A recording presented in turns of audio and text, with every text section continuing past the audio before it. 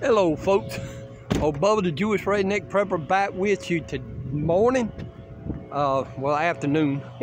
We down here off of Sandbar Ferry Road here in Augusta, Georgia, and Oak Street, and we're in South Augusta. Sandbar Ferry Road comes off of Broad Street, and Augusta is known for many well-known people like Hulk Hogan used to live here, Lawrence Fishburne, the great actor, Gib Woman, the country singer, many other folks, James Brown. There's the statue of James Brown down there on Broad Street. But here is a little bit of history that many people don't know. I am distant kin to these two people, Orville and Wilbur Wrights.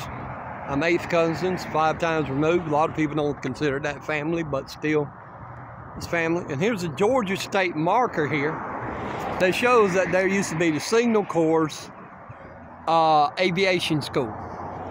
It says from 1911 to 1913 on the Barnes family southeast of this marker, one of the first military aviation training centers in the U.S. was established in 1911. After successful test flights of the second Wright airplane in 1909, the Wright brothers agreed to the establishment of an Army aviation school at College Park, Maryland.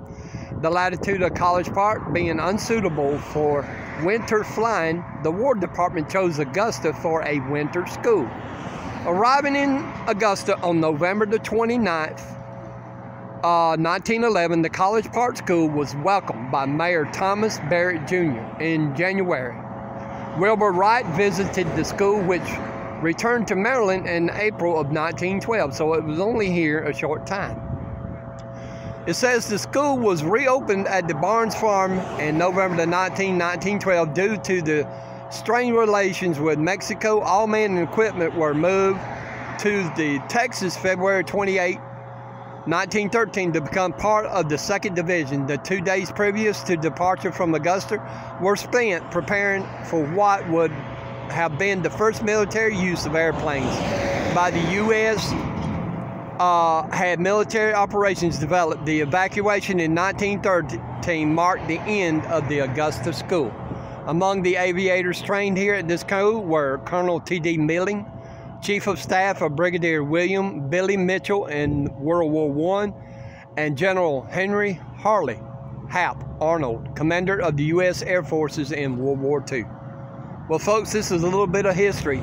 Not very far here was another military base, and now is a ghost town and back part of the history of Georgia. If you like this video, how about hit the like button and subscribe to the Jewish Redneck Prepper family. Leave a comment. All comments are welcome. Until the next time, this is old Bubba, the Jewish Redneck Prepper, saying God bless. Shalom.